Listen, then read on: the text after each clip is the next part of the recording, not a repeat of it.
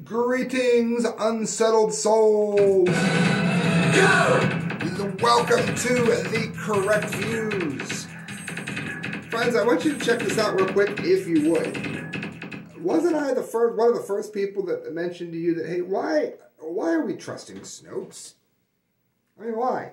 It's some guy, his wife, and their cat. I think she left.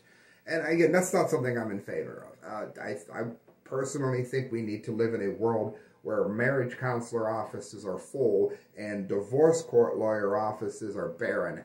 That's what we need to see. That's what I support.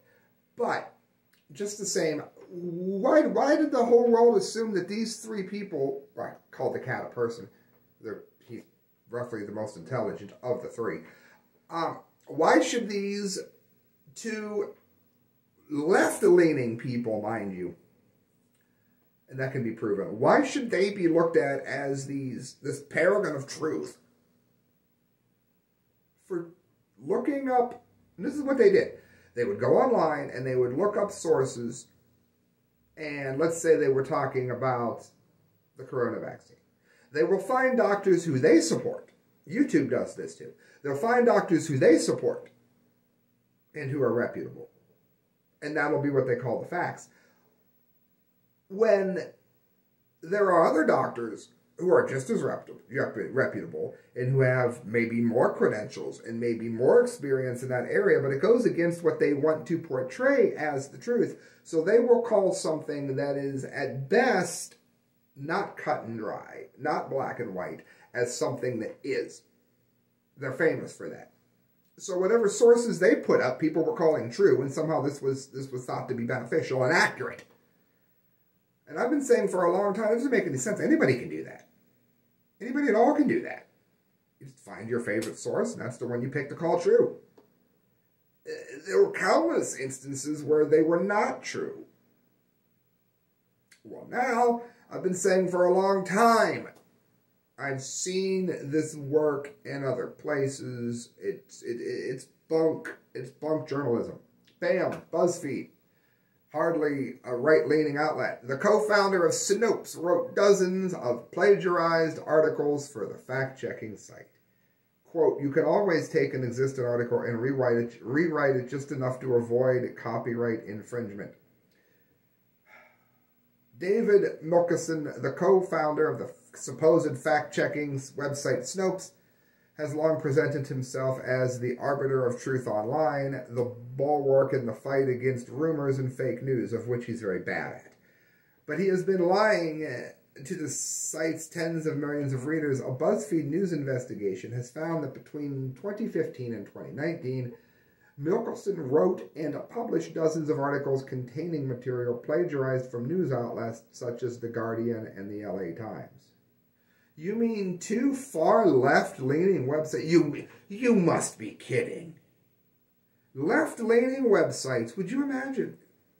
Not the New York Post? No, doesn't say New York Post. After inquiries from BuzzFeed News, Snopes conducted an internal review and confirmed that under a pseudonym, the Snopes byline, and his own name, Milkerson wrote and published 54 articles with plagiarized materials. The articles included such topics as same-sex marriage licenses and the death of musician David Bowie.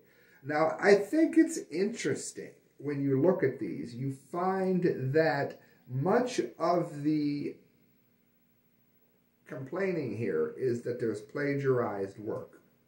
Not that the work is left-leaning and biased, and not that it many times is anything but factual. That is a problem. That's a problem, okay? It's kind of like I heard recently a last call from the Muslim, it's Islamic, but the Nation of Islam. Louis Farrakhan has come out against vaccine injections, and everyone's attacking him for it. And it reminds me of what we're seeing here, in that whenever someone breaks from the left in any way, they are wildly attacked. Wildly attacked. And when that can't happen, the left oftentimes starts eating their own. which you have seen with Cuomo, and now you're seeing it with David Milkelson.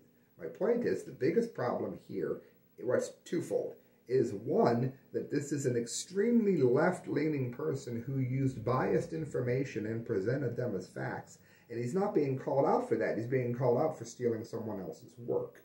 The other major problem here is the fact that whatever goes through this site tends to be what fact checkers use when they censor legitimate work. And again, LA Times and The Guardian. Left. If you're not part of the liberal social establishment, you are not considered factual, even though you can prove that they are wrong. You're listening to The Correct Views. Thank you so much. Please hit share. Please subscribe. Please support Opera News. And you can help me at thecorrectviews@hotmail.com through PayPal. Good night, friends. God bless.